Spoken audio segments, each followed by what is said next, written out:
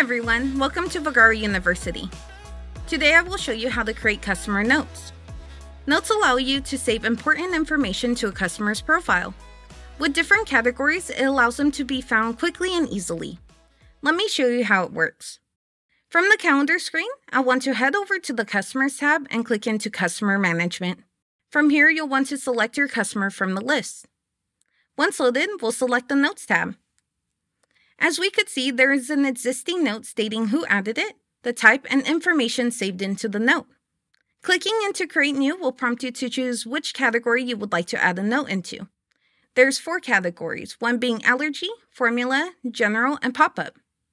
Pop-up will appear when interacting with the profile in any way. This will contain information that cannot be overlooked, whether it's an intense allergy warning or a note for providers to see. I'll quickly add one in and save it.